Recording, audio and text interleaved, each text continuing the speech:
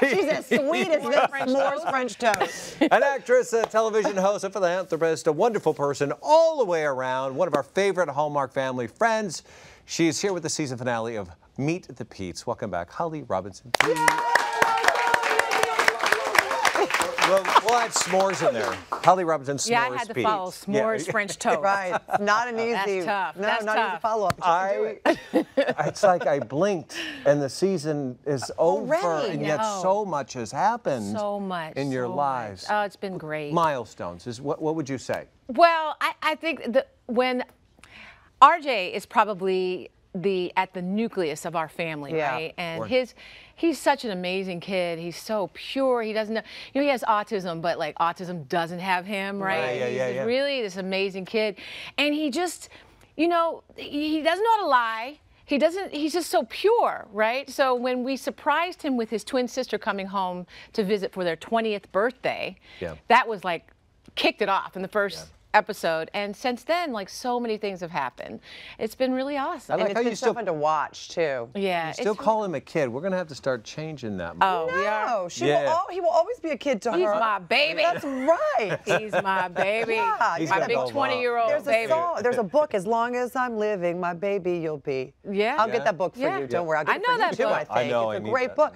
So in the season finale, all right, it is Autism Awareness Month this month. So you guys are doing quite a bit with the Holly Rod Foundation. But in the season finale, you joined forces, Holly Rod Foundation and American Airlines, and something really quite spectacular. Why didn't they have this program when RJ was a little boy? So one of the most challenging times with him was flying on a plane.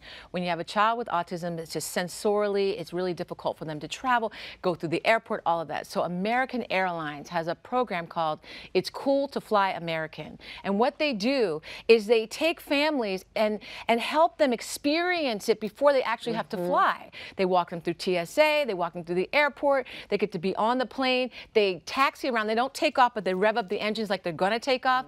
And I'm telling you, like being there with them, it's so amazing. Some of these kids have never been on an airplane, they get to experience that. And being there with RJ, who really struggled on those planes, it was crazy. It was such a full circle moment. I was like, do you remember what this was like for you? And he's like, nope. No, don't remember it. Yeah, but it was a tough time. People are, people aren't less than friendly, and it's usually because they just don't understand. They don't. That's why. But see, that's why when you take companies like what American Airlines is doing right now, when you see companies get behind saying, "Listen, we need to begin to experience this world from all different through all different lenses," that begin to understand, like, how can we tolerate and understand? There's a compassion that needs to be put forth, and others need to follow. We have a clip, actually, what you're talking about, of these kids that they're actually experiencing what goes on at the airport. Take a look. Everybody got their tickets? I'm gonna let you guys go. I'm really emotional and overwhelmed watching these families show up for this program. Jonathan's going on a plane for the first time. You just can't get a better hands-on experience than this. You get a chance to deal with the process of walking through TSA and security. The sounds and the crowds of an airport can just be completely overwhelming for a kid with autism. They can go on sensory overload. Are you ready? Oh, he is ready. But if they have an experience of having done it a couple of times, it makes it a little easier. Do you mind taking it off on me? Sure. Thank you, sir. And you can take your boarding pass whenever you're ready. The first time I ever went through security, when I was very little, I always used to touch the sides all the time, and I set an alarm off through the whole airport. You sure did. The TSA was like, I was running after RJ. And it was, there's so much more awareness now. That was back in 2000.